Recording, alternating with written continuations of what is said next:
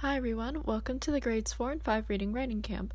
My name is Emily and I am the lead teacher. I also have two other teachers, Lucas and Eric. So today's theme follows the theme of last session with COVID-19, and today's a writing day that is paired with that.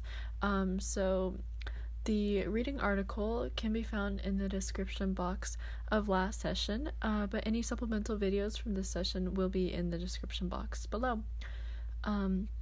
Today is a writing day, as I said earlier, so we will look at a couple of writing prompts, as well as have a quick grammar lesson.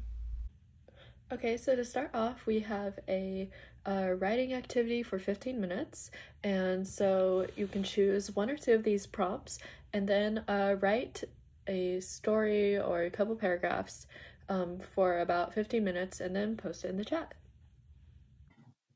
So we have a quick grammar lesson on comma rules. So where you can use a comma, you can use it in lists to separate the different parts of the list. For example, he walked, talked, and held the phone all at the same time. So this is a list of what the person is doing at the same time, and you can split them with commas. And second is to separate coordinate adjectives, which are adjectives with the same value. So for example, the chubby brown spotted dog trampled the flowers. So you can test if you can test if to see if they're coordinate adjectives by you can flip the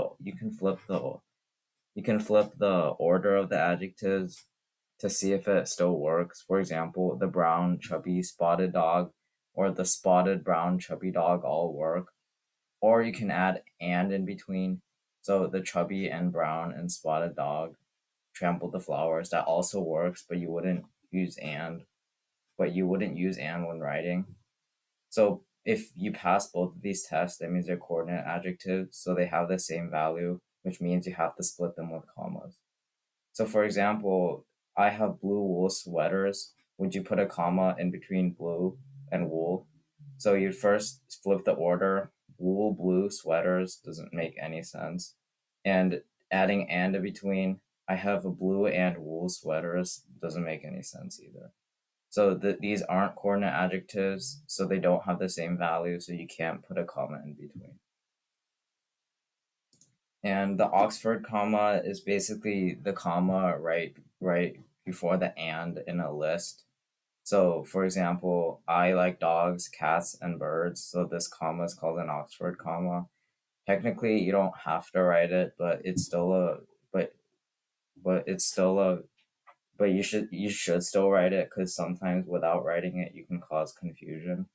So without an Oxford comma, it would look like I like dogs, cats, and birds.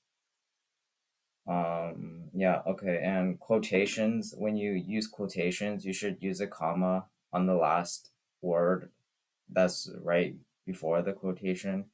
For example, she asked, comma, would you like coffee or tea? So you'd always have a comma here. And then you can, and when you put commas or any type of punctuation at the end of a quotation, you always put it inside the quotation marks, since it's part of what the person is saying. So I would like cream as well, comma, and then the quotation mark you reply, or I like cheese, explanation mark, and then the quotations.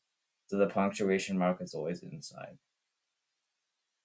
The last activity of this session is a quick little fix this paragraph, which takes a paragraph from the article and applies the grammar knowledge that they used today.